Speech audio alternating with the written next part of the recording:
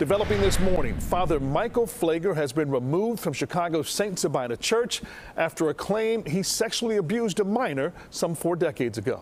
Let's get right to CBS 2's Mugo Odigwe live outside the church with more of these details for us. Good morning, Mugo. Good morning, Audrina and Ryan. Father Michael Pfleger has served as senior pastor at this church since 1981, but he will not be seen here moving forward, at least not while these claims and allegations are being investigated. The Archdiocese of Chicago says the claims did not happen at St. Sabina Church, which is a predominantly African-American Catholic church on Chicago's south side. Instead, it comes from an incident more than 40 years ago before Pfleger became lead pastor. Cardinal Blaise Cupich explained in a letter that Father Pfleger has agreed to cooperate fully with my request and will live away from the parish while this matter is being investigated. Pfleger has not spoken publicly about the allegation, only reposting a letter from the St. Sabina's cabinet.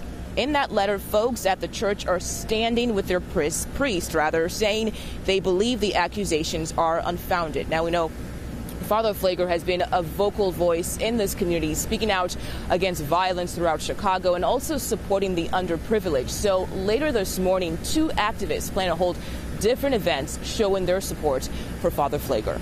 We're live on the south side. Mugo Odigwe, CBS 2 News.